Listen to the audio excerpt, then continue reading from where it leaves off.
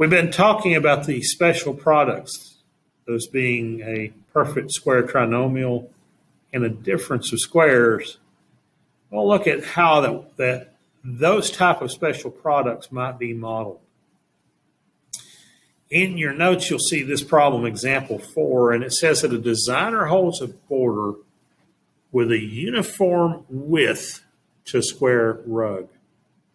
The original side of the rug is x minus 5 feet. Now, I probably need to circle that. We've talked about circling important things. And the length of the entire rug of the original rug in the border is x plus 5 feet. Probably need to circle that. That's basically a number. So I want to know, what is the area of the border? And evaluate the area of the border if x equals 10 feet. So I've got really two problems to try to dig into there.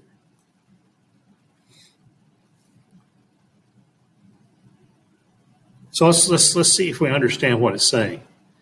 The original length of the rug, okay, was x minus 5 feet, and it is a square rug. Okay, so I'm going to put a square around the word square, which means if I'm going to find the area, okay, then I would have to take the original side, x minus 5, and multiply it times itself, right? That's how I find the area of a square, side times side.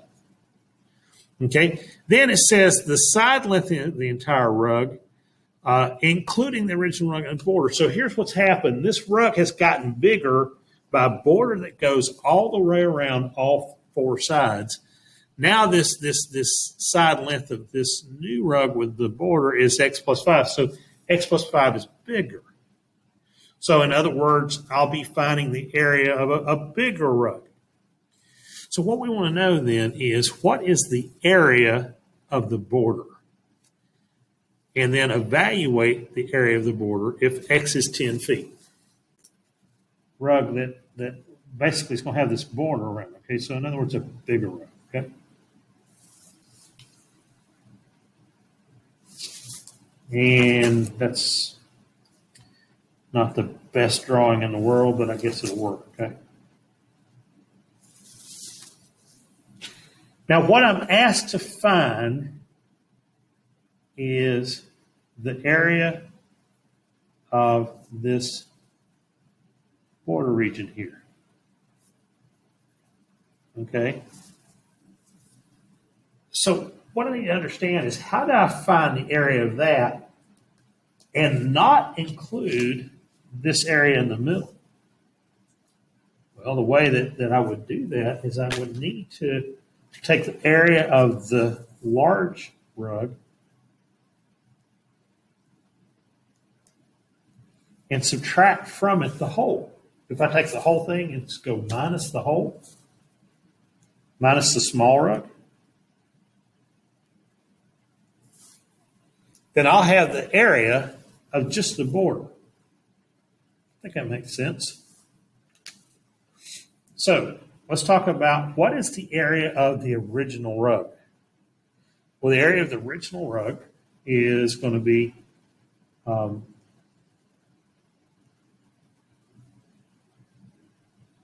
the original one is the smaller one. It's going to be x minus 5 squared, right? And the area of the larger one with the border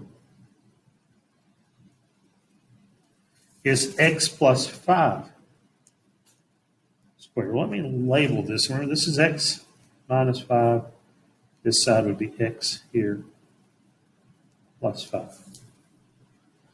Then if I took the area of the large one and subtracted the area from the small one, I'd have the area of the border. So I'm going to do that. I'm just going to write down as x plus 5 squared minus x minus 5 squared.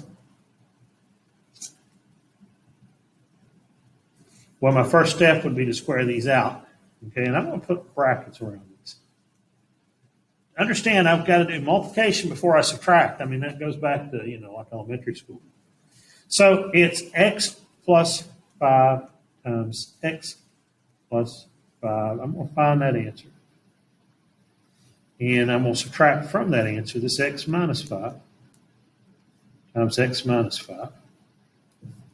So I get x squared here plus 5x plus 5x plus 25. Leave that in the brackets for the moment. Minus. And then in these, here's would be x squared minus 5x minus 5x plus 25. Okay? Just x squared minus 5x plus 25. Got everything covered now, okay? So, last step, combine like terms.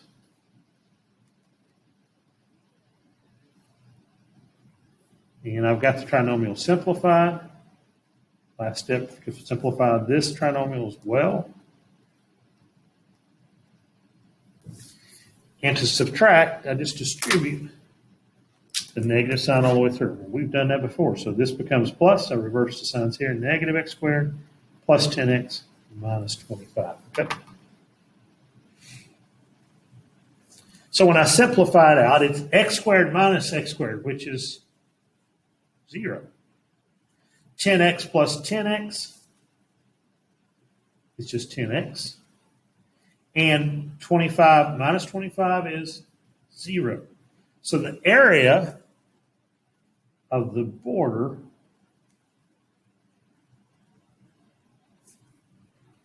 is 10x. Let x equal